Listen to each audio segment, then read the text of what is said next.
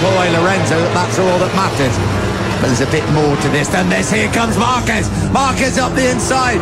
Marquez leads for the first time. Can he make it stick? Rossi tries to fight back, but Marquez now leads the way. Start of lap 20.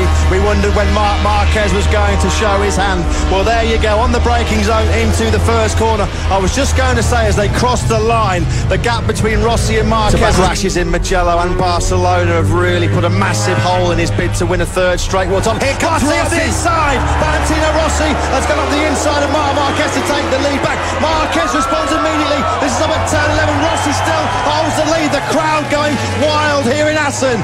97,000 people are on their feet. MotoGP at its very best.